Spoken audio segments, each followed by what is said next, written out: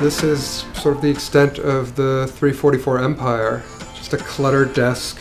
That's pretty much all there is to it. I mean, you don't really need much anymore. I mean, the vast office building is all up in here. As far back as I can think, I've always been drawing and I've always come up with visual things to do.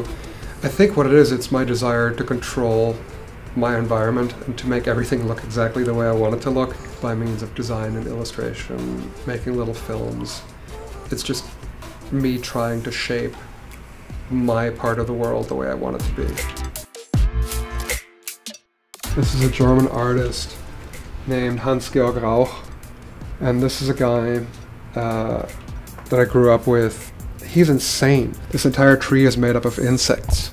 The trunk are insects, the leaves are insects, everything is detailed. And so this is the kind of stuff that I saw when I was 6, 7, 8 years old. And that's the stuff that I collect now. I mean, this is by Eric Nyquist, who's an art center graduate. These are all etchings, so these people give me hope because they're way more insane than I am. I live for the artifact. I want to make a book.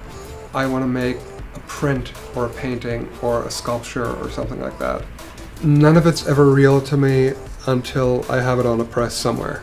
And as much as my work lives online now, especially with the monsters, start out as ink on paper, go online, and then go back to being ink on paper when it's the book about the experience.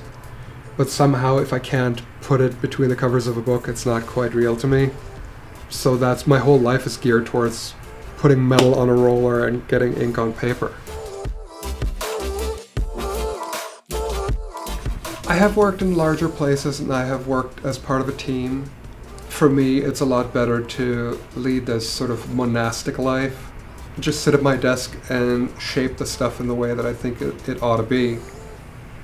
And then I talk to people and I have meetings, I do all the regular stuff.